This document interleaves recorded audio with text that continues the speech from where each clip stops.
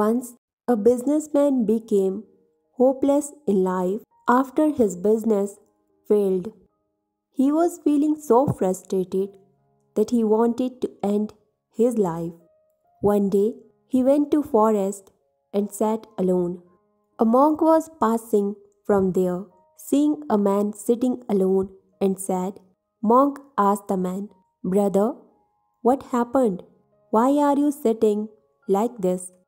Man told the whole story of his failure and said, "Tell me one reason why I should not disappear. I lost everything. What should I do with this life? Why should I live?"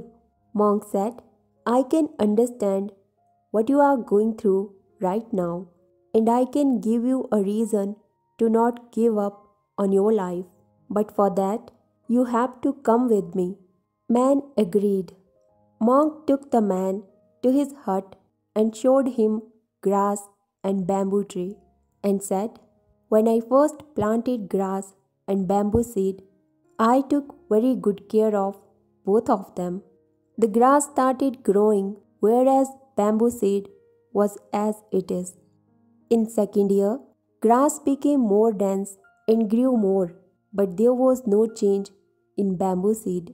Even in third and fourth year, there was no growth in bamboo seed. But I did not stop taking care of it. 5 years later, a small plant sprouted from bamboo seed. It was very small as compared to grass, but only in 6 months, this small plant grew to 20 feet tall. It took 5 years for a bamboo seed to sprout. In these 5 years, its root became so strong that it became capable to handle the length of bamboo tree, which is more than 20 feet.